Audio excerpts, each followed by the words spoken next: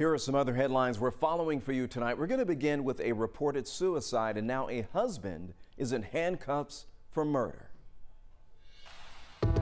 The call came in last Thursday in Roswell to a home on Oak Haven Drive. Investigators say 82-year-old Bruce Miller told them his wife, 80-year-old Judith, had taken her own life and that a stab wound on her body was self-inflicted. But an investigation and autopsy later ruled Judith's death a homicide. On Wednesday, Roswell police arrested Bruce Miller on several charges, including felony murder.